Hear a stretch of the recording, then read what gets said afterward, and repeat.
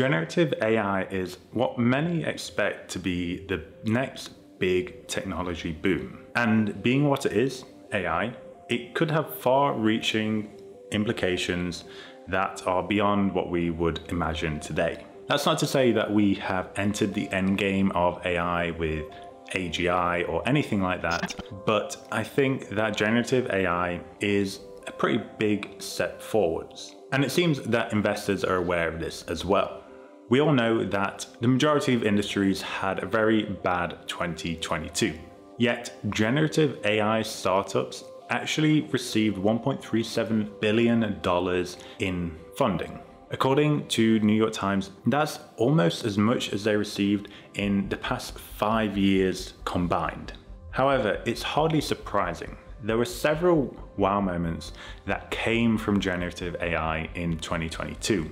From generative art tools like OpenAI's DALL-E 2, Midjourney and Stable Diffusion, to the next generation of large language models from the likes of OpenAI with the GPT 3.5 models, the open source Bloom project, and the chatbots like Google's Lambda, and of course ChatGPT. All of this together marks just the first year of the widespread adoption of generative AI. We're still in the very early days of a technology that is poised to completely change the way that we interact with the machines. And one of the most thought-provoking use cases in how we interact with machines, I think, belongs to Generative Question-Answering, or GQA. Now, the most simple GQA pipeline consists of nothing more than a user's question or query and a large language model. The query is passed to the large language model,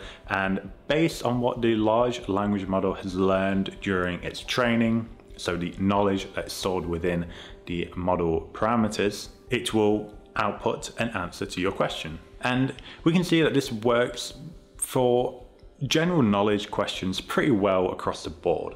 So if we take a look at OpenAI's DaVinci 003 model, Cohere's extra large model behind the generation endpoint, or even open source models that we can access through Hugging Face transformers, we will get a good answer for general knowledge questions. So if we ask who was the first person on the moon, we will get across the board the answer Neil Armstrong. So we can see that this works incredibly well for things that are within the general knowledge base of these large language models. However, if we start asking more specific or advanced questions, these large language models will begin to fail. So if we ask it a very specific question about machine learning methods, and specifically NLP and semantic search training methods, like which training method should I use for training sentence transformers when I have just pairs of positive sentences. Now, you don't need to understand what that means. If you don't, no problem. One of the correct answers to this should be multiple noted ranking loss, or even just ranking loss would be fine as well. Yeah, if we ask this question, and we'll go ahead and ask what I found to be the best performing of the large language models so far. If we ask DaVinci 003 this question, it gives us this answer, and it says, we need to use a supervised training method, which, yes, that is correct, but it doesn't really answer the question. It doesn't give us a specific method to use. And the reason it doesn't give us that is because the model doesn't know. This knowledge has not been encoded into the model weights or parameters during training. So it can't answer the question. Now, there are two options we can take in order to help the model answer this question.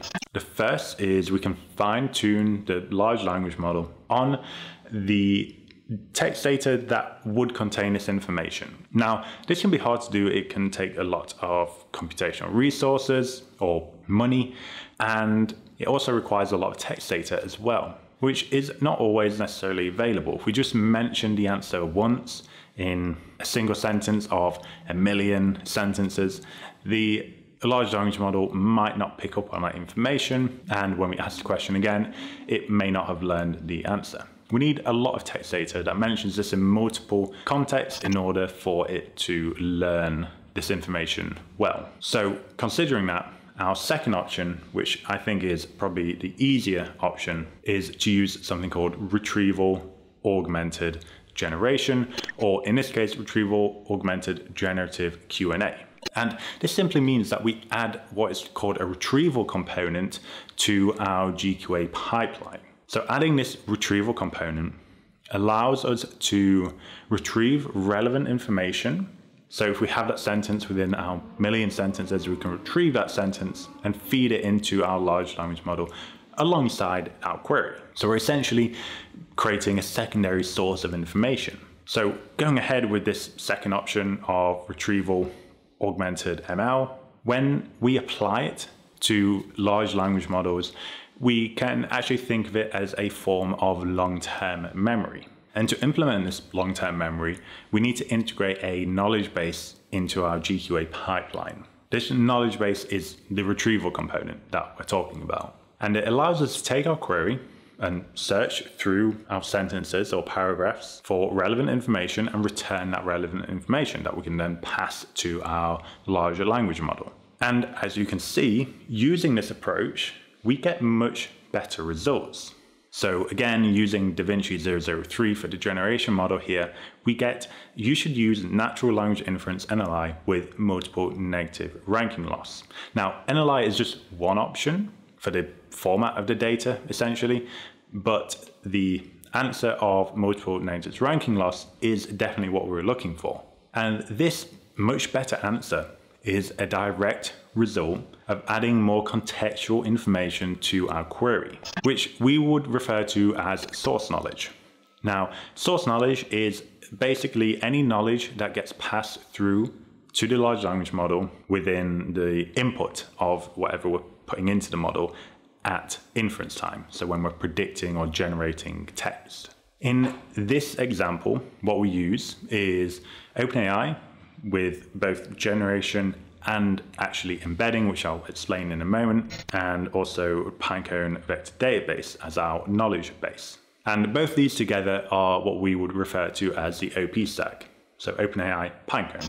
And this is a more recently popularized option for building very performant AI apps that rely on a retrieval component like retrieval augmented GQA. At query time in this scenario, the pipeline consisted of three main steps. The first one, we use a OpenAI embedding endpoint to encode our query into what we call dense vector. And step two, we took that encoded query, sent it to our knowledge base, which returned relevant context or text passages back to us, which then we combined with our query. And that leads us on to step three. We take our query and that relevant information, relevant context, and push them into our large language model to generate a natural language answer.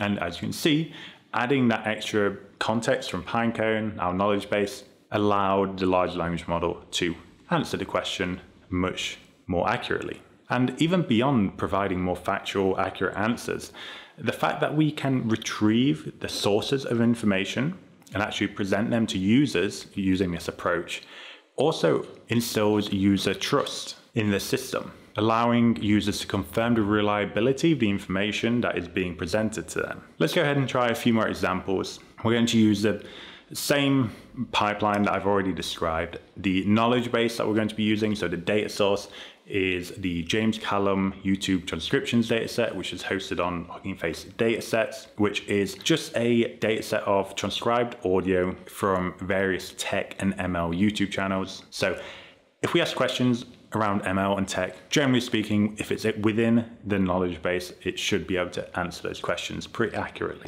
So we're going to start with, what is NLI? And our first answer is NLI stands for Natural Language Interface, which is wrong.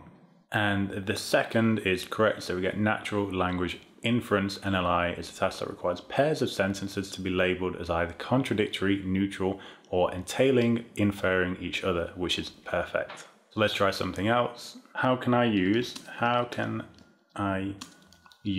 OpenAI's Clip easily? Okay, so no augmentation. It looks like we're just getting a description of what Clip is, which is, I mean, this is correct. used to classify images and generate natural language descriptions of them, which is not how I would define it. In fact, that's not what I would go with. To use Clip, you need access to GPU and the OpenAI Clip repository. Yes, you can do that. And you can use the provided scripts to train and evaluate the model. Additionally, you can use it so on and so on. Okay, it's mostly correct, except from the start. That's not really how I would describe Clip. But then the rest about using the Clip repository is correct. Now, I got a rate limit error, so let me try and comment this part out and try again. Okay, and what I wanted to get is this. So you can use OpenAI's Clip easily by using the Hugging Face Transformers library, which in my opinion is 100% the easiest way to use the model. And then we get this, which is more some library for doing anything with NLP and computer vision. Not necessarily that standard with computer vision, but I think I know the source of information that's coming from, which is one of my videos, and I probably do say something along those lines, because that is what we're using Clip for in this instance.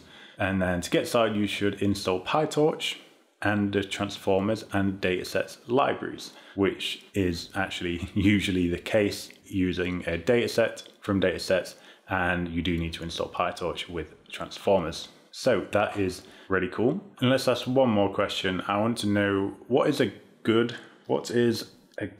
de facto model or sentence transformer model to use in semantic search, and let's see what we get. So in no augmentation, we get a popular de facto sentence transformer model for semantic search is BERT. It's a deep learning model, it's been pre-trained and so on and so on. Not actually, so here it seems like they're talking about the standard BERT model and not even the sentence transformer or bioencoder version of BERT. So I would say it's definitely wrong. So I'm hitting a rate limit again, so let me comment this out and run it again. Okay, and here we go. So the pre-trained universal sentence encoder model is a good de facto sentence transform model to use in semantic search. Now, I would disagree with that. I think there are better models to use, but that is actually, I think, one of the most popular ones to use as the sort of first sentence transform that people end up using, or sentence encoding model that people end up using. And this is a much more accurate answer than what we got before without the context, without the augmentation, which was BERT, which is not even a sentence transformer. So I think this is still a pretty good answer. Personally, I would like to see like an MPNet model or something on there, but that's actually more my personal preference. So I think this is probably a more broadly accepted answer. Okay, so as demonstrated, large language models do work incredibly well, particularly for general knowledge questions, but they definitely struggle with more niche or more specific pointed questions. And this typically leads to what we call hallucinations, which is where the model is basically spewing out things that are not true. And it's rarely obvious to the user that these models are being inaccurate in what they are saying, because they can say very untruthful things very convincingly. Because these models, we can think of them as essentially masters of linguistic patterns. So they can say things that are completely false and say them in a way that makes them just seem true.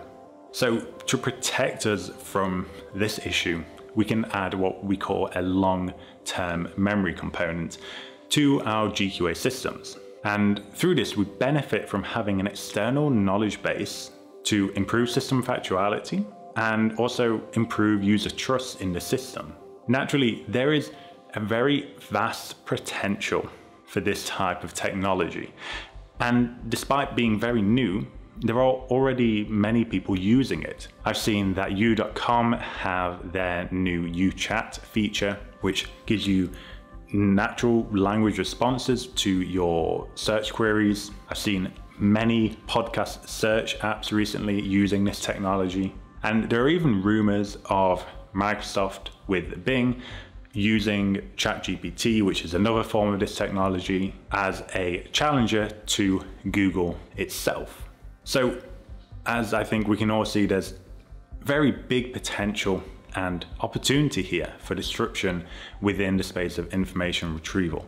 Essentially, any industry, any company that relies on information in some way and retrieving that information efficiently can benefit from the use of retrieval augmented generative question answering and other retrieval augmented generative AI technologies. So this really represents an opportunity for replacing some of those outdated information retrieval technologies that we use today. Now, that's it for this video. I hope all of this has been somewhat thought-provoking, interesting, and useful, but that's it for now. So thank you very much for watching, and I will see you again in the next one. Bye.